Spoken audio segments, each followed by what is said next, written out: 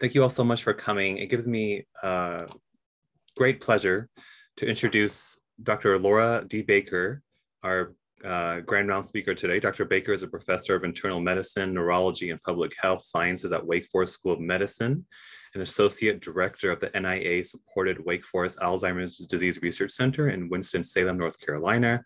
And Dr. Baker is an international leader in the areas of cognitive aging and lifestyle interventions to protect brain health and prevent cognitive decline, Alzheimer's disease, and other dementias.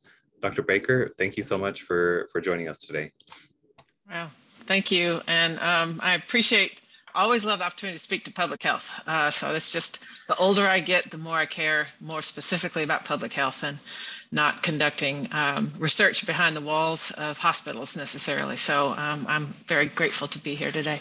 So I'm gonna go ahead and start sharing my screen and then we'll get started. So my job today is to tell you about the results of a recent trial that we've completed. Hang on, let me get rid of these. Okay, recent trial that we've completed having to do with cocoa extract that contains cocoa flavonols and daily multivitamins in more of a pragmatic style randomized controlled trial.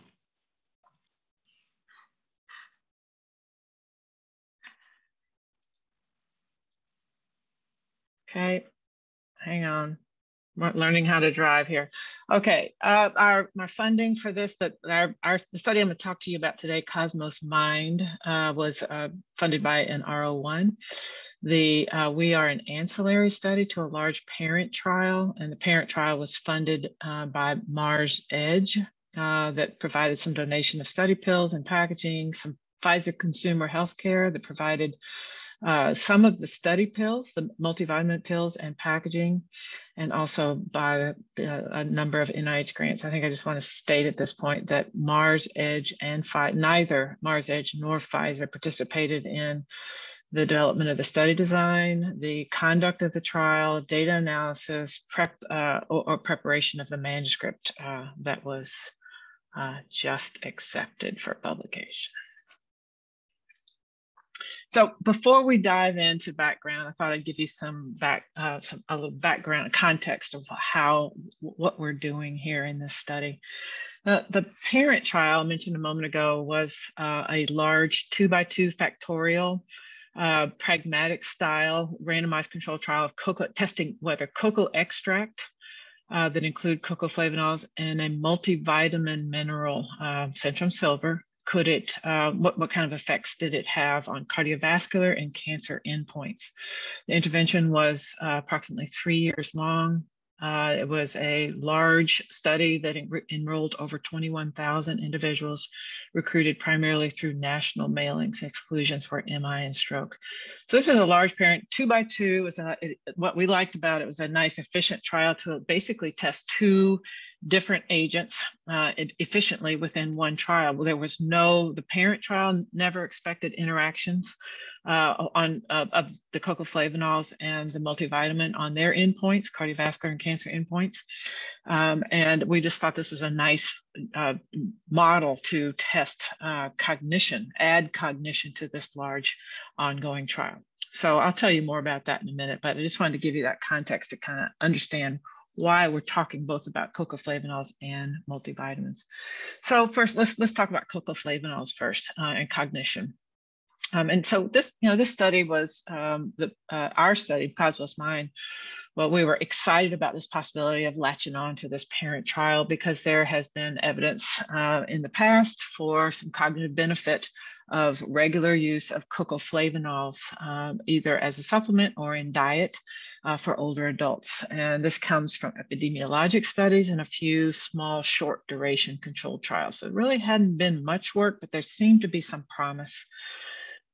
In particular, especially with the groups that we care about, the older adults, there was some signal for improvements in memory and executive function, especially with the higher amounts of cocoa flavonols, and that's on the order of 500 to 750 milligrams per day.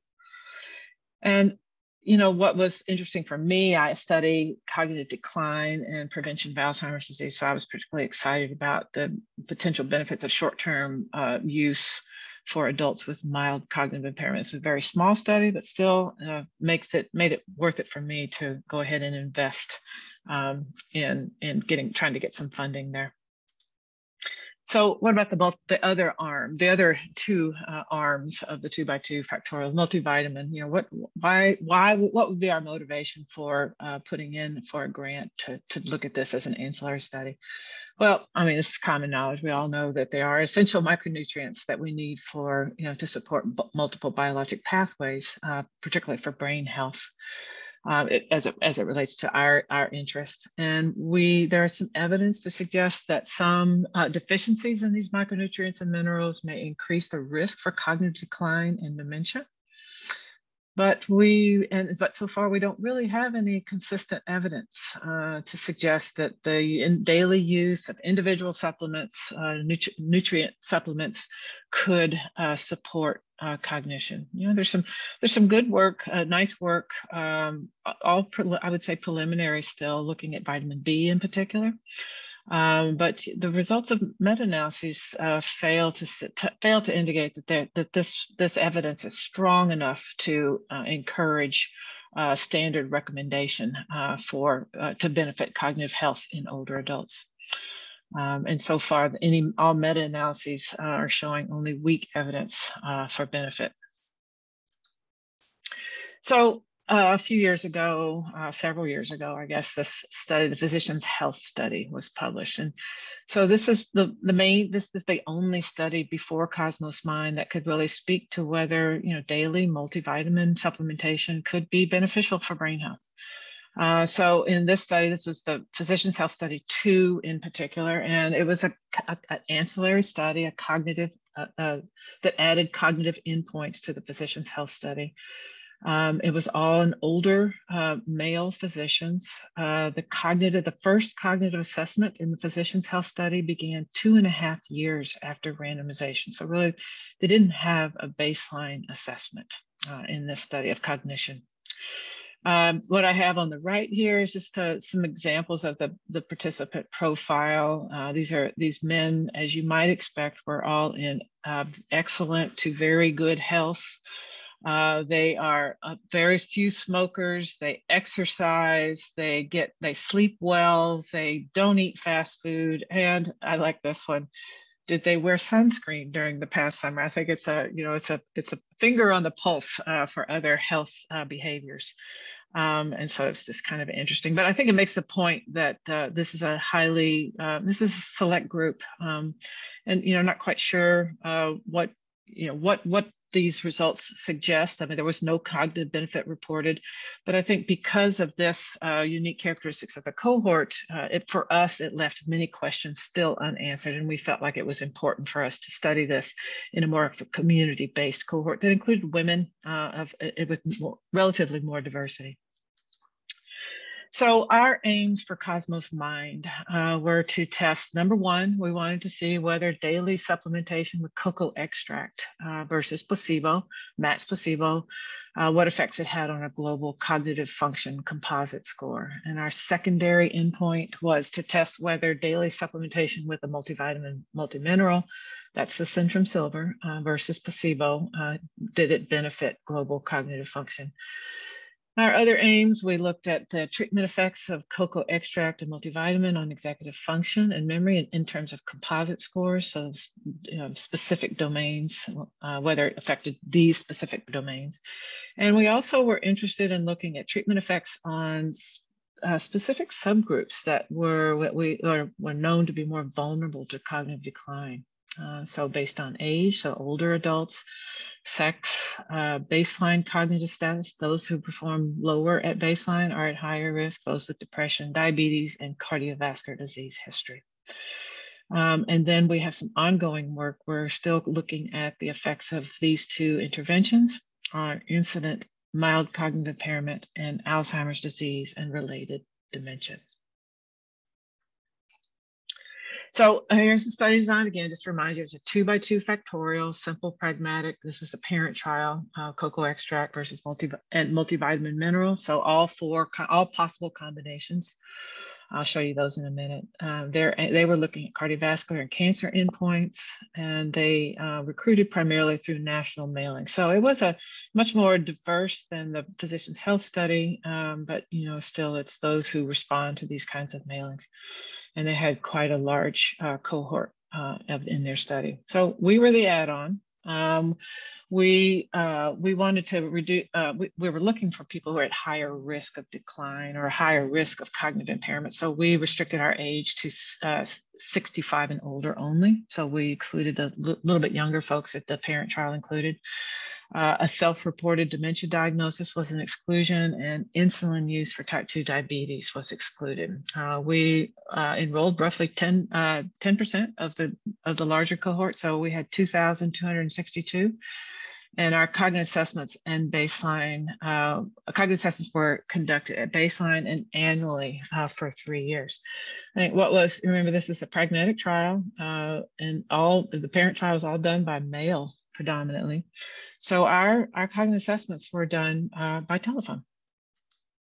And I'll tell you more about that in just a minute, but I just wanted to show you just the complexity of this study. So there were multiple ancillary studies. Ours was this one here with 2262. There's Cosmos Web is another cognitive ancillary study where it was done by Scott Small and Adam Brickman out of Columbia. It's all computer-based assessments. So you had to log on and complete some testing online. No phone, no telephone, no other testing. And we do have some overlap there between the two studies. We haven't looked at that yet, but we certainly plan to do that. Then there were some in-clinic assessments, cognitive assessments. Those folks are still looking at their data. They haven't finished analyzing. And then we have blood in about 7,000 people. And unfortunately, our overlap with us was only about 150 people with blood in our study. So we've got more work to do there. So that kind of gives you some context. Our cognitive assessments were all by telephone, given the pragmatic style of the study. We really wanted to assess a global cognition. How do these two supplements, is there change in some global measure? So, and then we also wanted to look at specific measures. So is it affecting executive function more or memory more? So we administered several different tests. These tests over the phone took about 45 minutes. This is based on work that we've done at Wake Forest for years in the Women's Health Initiative. So we know it works. We know we could get good, reliable data from these women and men. We know how to train our examiners. We know how to monitor and audit to make sure we get really good quality data. So this really felt like a really good match too with the parent trials, because of our expertise in our ability to do this. So we looked at our cognitive tests are general, kind of a screening measure. It's used in a lot of studies. We have memory tests, word recalls and a story recall. And then we have executive function. It has to be a trail making test that's presented orally, of course. We have some fluency tasks, some short-term working memory kinds of things, number span and digit ordering. And we combined all of these to create this global cognitive function. And then the memory composite was made up of subsets of these tests. So when it's time to look at the data, this is what we did. We used intention to treat. Our analytic model was such that we treated time as a categorical variable. We used mixed effects model to fit cognitive data from all participants at all time points in the spirit of intention to treat. We used linear contrast to estimate and compare differences from baseline to the mean of all three follow-up time points by treatment group. So we looked at baseline versus the mean of year 1, 2, and 3. So we wanted a composite treatment effect compared to baseline. So that's how we a priori decided to analyze these data. So primary aim, we looked at cocoa extract versus placebo. the matched placebo cocoa extract. Secondary, we looked at the multivitamin versus the matched placebo. Then we looked at the interaction, of course. So we assumed no interaction, but we, of course, need to test to make sure that that was true. So interaction be cocoa extract by multivitamin. And then here's our pre-specified subgroups analyses that we examining treatment, specific treatment response by particular subgroups. And then, of course, we used multiple imputation to look at missing data. So here's our consort, busy, but that's what you see is our randomization here. We start off with over 5,000 people that we approached from the parent trial. So we recruited only from that trial. Our cohort was, our largely looked, the demographics were very similar. However, we prioritized certain characteristics, such as race, ethnicity, older age, and lower education. So we did a little bit better than the parent trial in getting a little increased diversity in our group. Here's the 4 possible combinations here at the top, where and remember though that in this 2x2, we did not expect any interactions. So our analysis plan would combine the 2 groups at a time. And then our finished product here in terms of completers, we had a good balance across all 4 possible groups. So we really had excellent retention. In year 1, we had 90% who stayed in the study. At year 2, 84%. Year 3, 79%, and we have complete data on 77%. I still find that amazing. And I think part of this has to do with the telephone administration. And, I think another important point is we continued through the pandemic. We did not pause our study at all. And actually we had higher rates of getting folks on the phone during the pandemic. So I think one of the first times I've ever heard of a situation like that working in favor of a study. All right, so this is what our folks look like. I'll take off the boxes just for a minute. At baseline, this overall here in the first column, and then the 4 groups. The groups were all balanced by age, sex. We're about 60% female overall. Never happy with our diversity. We recruited from this other trial, so we were limited there. We had about 12% from communities of color, and we were really hoping to get closer to 18%, but that just didn't happen. And education was our folks were highly educated. We had only about 15% without a college. That did not attend college. So we've got some work to do, but it does affect the generalization. We saw no group differences above, and there was no group differences by CVD history, diabetes, self-report diabetes at baseline. No group differences by depression, smoking status, alcohol intake, baseline chocolate intake, and prior multivitamin use. So the 4 groups were well balanced. Here are our baseline test scores by treatment group, cognitive test scores, and the groups this is our primary analyses, our primary and secondary analyses here summarized, and we did not have any significant bias that we were concerned about. Numbers span forward with a number of comparisons that really did not concern us. So this is what we found in the cocoa extract, looking at the global cognitive composite score. We see, and these are changed from baseline, these are Z-scores. So these are all, composite scores are standardized relative to, Z-scores standardized relative to baseline. So we would expect a 0 at baseline. And what we see over time, in placebo group is in the red, and the active cocoa extract group is in the blue. And the treatment years or treatment and follow-up years in 1, 2, and 3, we see this incline increase in the global cognitive composite score from baseline to year 2 in both groups. This is a pattern that we see over and over in studies where we have cognitive endpoints, where we have repeat testing over time in non-demented individuals. This is our best guess here is that this is a practice effect, and that at some point there's some leveling out of the practice effect, and this is maybe more the true fact, or this is the leveling out of the practice effect, and this is just kind of the function that it followed. But important, I think, for us and this presentation is that there was no separation between those groups, whether there's no treatment effect or there's no accelerated practice effect, whichever, that there was no difference between the groups. Here's what we saw with the multivitamin and mineral. That we see the same practice effect, but we see a clear separation between the groups, where the active group is higher,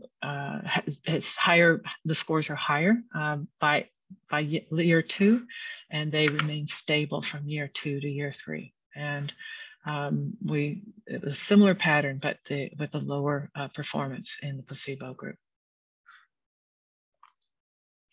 So when we look at memory and executive function separately, we pull those apart for the multivitamin. We see similar patterns here. So the pattern here, memory is looking much more like the global composite, significantly different. Those groups do separate. And same for the executive function. Those groups do separate, and we're seeing maybe some shift toward a decline in executive function for people who are taking the placebo. So in our subgroup analyses, I'll have some listed here. This is our a priori groups that we wanted to examine. And of all of these, the only one that was significant was this by cardiovascular disease history. And so this is by self-report at baseline. And those that without self-reported cardiovascular disease respond differently compared to those with self-reported cardiovascular disease history at baseline. Let me show you what that looks like. So first of all, let's look over here in the blue box at the top, and what do we mean by cardiovascular disease history? And so this was a parent-child decision, so what the history includes the TIA, CHF and CABG, PTCA and stent. And remember that MI and stroke were excluded in the parent child as well. So those were excluded a priori. And so these are, significant events, cardiovascular. And what we're showing you here now, this over here in the left panel, these are people who did not report any of these. And you can still see the pattern is there, remains. Actually, when we exclude those people who endorsed a history of cardiovascular disease, we just took them out of the equation altogether, we still got a significant difference between these two groups. So it wasn't just being driven by those people with cardiovascular disease. There's something there also driving this treatment effect of daily multivitamin for 3 years. We look over here to the right, we see that those who did endorse one of these significant cardiovascular events at baseline, there is a clear separation. And the pattern is a little bit different in that we could see that practice effect from baseline to year 1 for both groups, and then things change. For those on the multivitamin, their performance on this global cognition, that's what we're talking about still, continues to climb and then is maintained from year 2 to year 3. And I just want to, this needs to be replicated. We need to look in this more. But what I find promising is that these, there's some increase in performance, and it rises to the level of those without a reported cardiovascular disease at baseline. So, we've got practice effects in here too. So, we need to understand this more, but at first glance, this is for me promising that it could stall cardiovascular disease related cognitive impairment. Those on the placebo, after this initial bump at year 1, they have a showing of decline on that global cognitive function. And kind of I don't know if it's a decline or return to baseline, but I think the only other point I want to raise, and this is probably something well known in this group, is that at baseline, those who are endorsing cardiovascular disease, they are scoring lower than those without cardiovascular disease. And this has been reported over and over. So we were able to see that as well. But I think this particular finding is promising for me for these individuals who are at high risk for cognitive decline due to cardiovascular disease. We saw a similar pattern for the executive function composite as well. So the question we always get asked is, what does this mean? What's the significance of, how can you estimate what's the clinical significance of what you're finding? I mean, it's a small effect. Our Z-score is a small effect. So, without having done another trial, the best we can do right now is just to try to model what's the savings of cognitive aging using our data. So what we did is we looked at the variability of our global cognitive composite in our cohort. So these are all our participants, our 2,262 participants that ranged in age from 65 to 90. And we saw that their global cognitive function composite scores, they decline with age at a rate of about 0.046 standard deviations per year. And that was, and so it was that as a starting point. If our treatment effect is 0.028 standard deviations increase per year, the MVM using these data alone, so it's a limited yardstick that we're using, but using these data, our estimate is that in our study, our supplementation appears to slow cognitive aging by about 60% or by about 1.8 years. Now, a lot more to be uncovered and examined here, of course.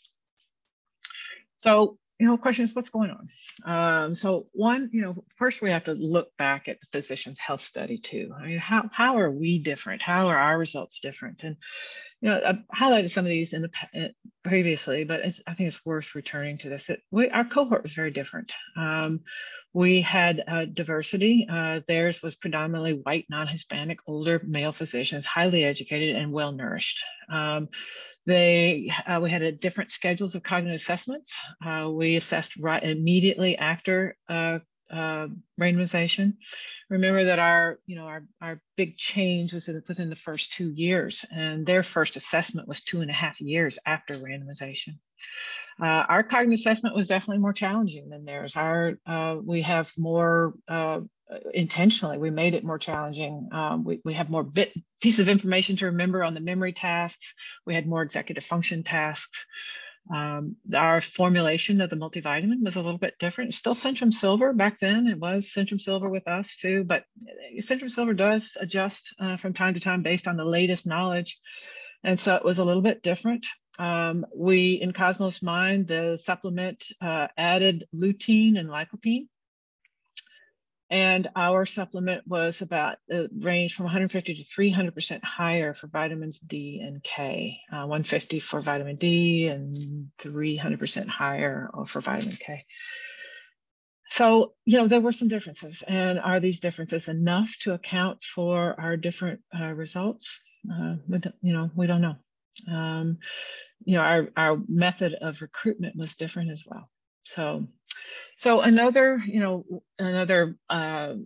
avenue that we're wanting to explore is, what's going on biologically with the supplement? What are we restoring some nutrient insufficiency? So we live in a culture where most people are well fed. The nutrients, they have access to good nutrients. We think that, right? But as it is, the way that we eat, our decisions that we make on how we eat, whether it's processed foods, how often we eat, what types of foods, we might be living with nutrient insufficiency as part of the American culture.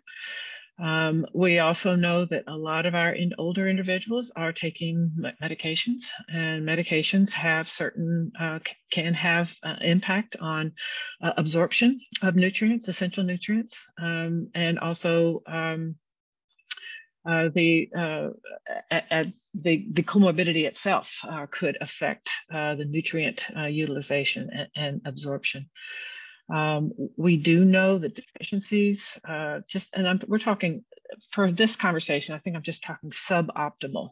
So it's, below where the optimal range in older adults. We do know that it can increase risk of cognitive decline. And we know that participants with cardiovascular disease, they are at higher risk for nutritional insufficiencies. The micronutrient levels are suboptimal, oftentimes suboptimal in patients with cardiovascular disease. For example, DK and thiamine C and selenium, and patients with cardiovascular disease may be more susceptible to drug interactions that affect micronutrient levels for reasons I described a moment ago. So our next steps, we feel like, the score basically is 1 to 1. PHS 2, 1, Cosmos Mind 1. And we've got a lot of unanswered questions here. So we feel like we really need another trial before we can make, broad public health recommendations about what should be standard of care or standard of use. So, the next steps for us, we've got to have a more diverse population if this is to be generalized to others. We need to get into rural areas. We need to get more race, ethnic diversity. We need to get more education diversity, socioeconomic status diversity. We need to really look at the potential cardiovascular disease effects. To see if there may be some layer of protection that daily MVM multivitamin can provide to people with cardiovascular disease. Of course, we need biomarkers to try to help us understand what's changing and why might we be getting these effects. As I said, we need to replicate. We need to, there's a lot of room here to harmonize with other large databases administering similar cognitive assessments so that we can do a better job at trying to figure out what's different about multivitamin relative to other pharmacologic treatments or lifestyle interventions, for example. And what I'm most excited about too is in a next step, it just gives us an opportunity to really venture into brand new territory in terms of outreach and really engaging with the community to help us get to the people and have the people participate so that we can really make more generalizations about the potential public health implications for something like this, if in fact we are able to show, replicate and show continued benefit. So we are planning a new trial. It will be, again, a simple, pragmatic 2-arm, 3-year randomized controlled trial of Centrum Silver, again, versus a matched placebo. We feel like the pragmatic part is very important to make sure we can reach people who do not live around a medical center. We have, a whole host of cognitive outcomes that we're going to examine, but also adjudication. We're going to identify a mild cognitive impairment, AD, and look at trajectory of progression in those diseases. We've got biomarkers planned both in blood and also in microbiome. And so in our new trial, that's just kind of in the planning stages right now. It'll be it will focus on 5,000 randomized. We're going to shoot for 35% a minimum from communities of color. And our age range will be over the age of 60 for Black, African American, Native American, Hispanic, and Latinx, 65 for others. And we'll have a placebo run-in, and we'll try to have very few exclusions. And we have identified 5 sites throughout the United States who have lots of experience working with communities and with diverse communities in particular to engage them in clinical trials. So this is what keeps us up at night. This is what we worry about. The M&M mind is just kind of a placeholder for a new name for the trial. Are there ethical considerations? If, right now, if I don't think we do have enough evidence to, recommend this in a broad way. So, the science is not there yet. So I think I'm not so worried about the ethical considerations. But when we first looked at these results, we did have ethical concerns that, putting people on placebo for 3 years if we thought that there could be benefit. But I think it's too early to have those kind of concerns, I think. It's a 5-year trial. What we're proposing is a 5-year trial, and so we're going to have to recruit 6,000 to get 5,000 because we have to complete a placebo run-in. And if it's a 5-year study, we've got to get all 6,000 recruited within 15 months. That keeps me up at night. We've got, there's always the incentivizing. Why should I participate in a multivitamin trial when I can go down to Walgreens and get it? So there's a lot of, that worries me. How we keep people in the study for the same reason. Staff burnout. These are all the issues that all of you who do lots of public health research know about. And then also, the question I always worry, is this too simple? Is this too simple of an intervention? Should we just let it go? But I think I continue to be excited about a simple intervention that doesn't cost much, that could be accessible and translatable. If we can show again that it can provide a simple, even small layer of protection against cognitive decline to give people a little bit more time until, maybe postpone a cognitive decline. And in particular, those with cardiovascular disease that, it's a large proportion of the population. I think the latest stats that I heard is 55% of older adults over the age of 55 have some form of cardiovascular disease. That's a large number. And right now, we're kind of at a loss of how to help these folks, without, of course, all the other more time-intensive interventions. So I think, at first, is this too simple to propose another trial? And now I'm feeling we can't afford not to do this trial, to try it. So to kind of summarize here, these Cosmos Mind, we're providing new evidence that daily multivitamin supplementation for 3 years may hold benefit for cognition in older women and men. And the effects may be more pronounced for older adults with cardiovascular disease. And we don't know at this point whether this is more improvement or more protection from cardiovascular related cognitive decline.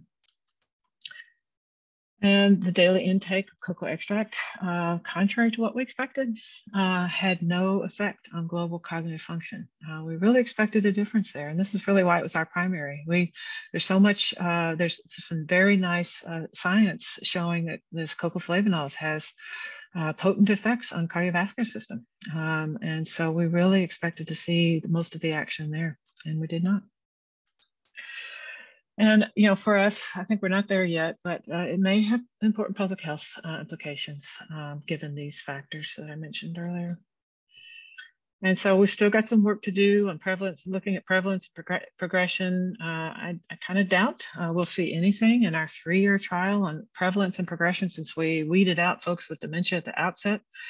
I really think it's going to take a longer follow-up period for us to see work here. But I think one avenue we're exploring right now is how are those folks who come into the study with mild cognitive impairment, how do they do?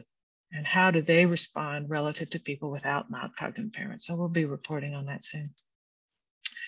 And that's where I'm going to leave you. So thank you, everyone, for your time, and I'm happy to take questions.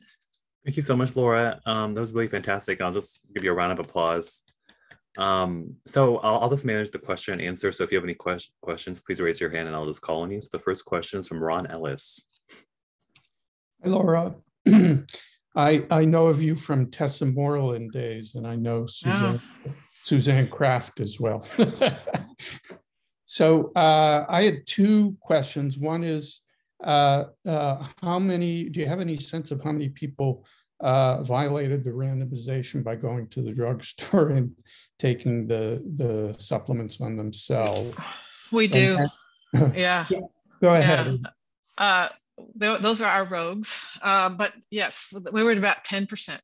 And so we excluded those folks from the analyses, and it had no effect. I think if we really, the parent trial, and we did too, we worked really hard with them to try to explain why it was important that they stay. And so our regular messaging and explaining the importance of science and how we'll never know we'll never know the truth unless people who commit to this, all this messaging, I feel like that really did make a difference, because they would constantly say, okay, all right, I'll just stay on the program. But it was about 10% who did cross over. Based on their own report. Or self-report. Mm-hmm. The blood, we looked, so we had 157 participants blood from that number. And we looked at the blood mostly for to make sure that for adherence reasons, and in our subset, the B vitamin levels and folate all increased as expected in the group that received the active multivitamin, and it did not in the placebo group. But the 157, it's really hard to know really what's going on, and to relate it to any cognitive findings. We couldn't do that. Did the cognitive outcomes track with any improvement in cardiovascular outcomes? I can't answer that. I don't know. It's something we're taking notes of what we need to look at next. But I don't know if the yardstick was granular enough in the parent trial to track subtle changes in cardiovascular disease status. But it's definitely a good question, Ryan. We should look into that. Thanks. So the next question is from Judy. Hi, Laura. Thanks for that fantastic talk. In our field, it's so rare to have a positive trial, so congratulations to you and the team. And I can appreciate your cautious optimism, but I think really what a wonderful job that you completed. And thank you for sharing that with us. So my question, I have many, but one thing that I was wondering about analytically is, in your positive finding with your MVM group versus placebo, is the MVM group those who had just that plus also the flavanols versus everybody who didn't have MVM but maybe had flavanols? Can you help us understand that study design with those four groups? I should have explicitly said that we did look at the interaction term, and there was absolutely no interaction in response between cocoflavanols and multivitamin. So that was as expected, but I failed to say that to now. When we look at the cocoflavanol, the folks who got the multivitamin plus the cocoflavanol versus the multivitamin and the placebo, there was no added benefit at all of the cocoflavanol over the when in combination with the multivitamin. Does that answer your question? It does. So because there was no interaction, you just collapse those two groups together to say those are the folks that had the multivitamin. Right. And a priori, that is always what we plan to do. There's no scientific evidence that there would be any interaction between the multivitamin and cocoflavanol. So that in the literature. So we really, it's interesting that every time we, when we're, by the way, we just got this accepted for publication, but going through that process, oh my goodness, everyone wanted us to look at each of those four cells separately, as each one relate to the placebo. But I think what I like about this design and it speaks to a pragmatic style and a 2x2 factorial, where if there is no expected interaction, it's a very efficient way to look at the effects of two different agents in a single trial. When you have interactions, of course, everything changes. But that was really always our intent, is to get in, to use, be financially efficient, staff efficient, participant efficient to look at 2 different agents within a single trial. And so that's why we love the 2x2 factorial. Had we had an interaction, things would have gotten more complicated since that was never our expectation. But really, we really wanted to leverage that 2x2 factorial to get basically 2,000 people to examine in both for the cocoa flavanols and for the multivitamin. And then is it correct that your placebo group included those who did have cocoa flavanols but not multivitamin, but That's had right. the multivitamin placebo? Okay, yeah, that's helpful. That's right. So those groups are collapsed. Okay, Yep. Thank you. Great. So the next question is from Michael Kreike. Hi, Laura. I enjoyed the talk. You addressed my first question already by saying it's just been accepted, because my question was that I read about this, 7, 8 months ago on MedPage Today or someplace, and I was kind of looking for it in the literature. And I suspect you must have run into some resistance with the reviewers somewhere, but I'm happy to know it's. Yeah. Our finding was, our big finding was a secondary finding. And so and that is what it was. It was a secondary analysis. So we did run into some issues along the way, but that was presented at the CTAD meeting back in November. And I think that's what hit the media. And then it took us a while to get the paper out. We hadn't even started writing the paper at that time. My second question was, you said the score is 1-to-1, but if I heard you correctly, in the Physicians' Health study, they didn't start assessments till 2.5 years after the beginning with multivitamin supplement. Is that correct? That's correct. Since in your data, you showed that after the second year, it pretty much leveled off. You wouldn't expect to see any difference between the groups. That's true. That wouldn't then let's see, if we were to extend that to the Physicians' Health study, then there should be some separation, even a slight separation between the 2 groups, even at year 2. And you started everybody with a baseline though. So if everybody in the vitamin group had raised their baseline up, just as you showed they did, by 2 years, everybody was pretty much had their full effect, then you couldn't expect any difference between the treatment and placebo group subsequently. That's true. So the score's not 1-to-1, right? No, it's 1-to-0. Okay. The next question is from Donna. Hi, Laura. Thank you very much for that really interesting talk. A couple of quick questions. For your next study, is one of the biomarkers you're measuring, are you going to be looking at ApoE status? Yeah, absolutely. Okay. Are there any other biomarkers you could tell us that you're going to look at, or? Well, we're doing, I'm an Alzheimer researcher, so we're going to do the standard Alzheimer panel in blood. And this is all blood. We're not asking for CSF. That would really send people in the opposite direction for wanting to participate in the trial. So we're going to do all the blood the standard Alzheimer blood biomarkers. We're going to bank blood. So we're going to be banking at USC or UCSD. I'm not sure where Rob Risman works these days, but one of you, he's banking blood. And so we're going to have blood bank for up and coming biomarkers in the future. And we're also going to be having we'll have some cardiovascular disease, inflammation markers, and also some dietary nutritional biomarkers as well. But we would, if we ever get this going, love that we're really going to be looking for others who have great ideas about what biomarkers, and be hopefully lots of opportunities for ancillary studies. And one last question on your study that you presented.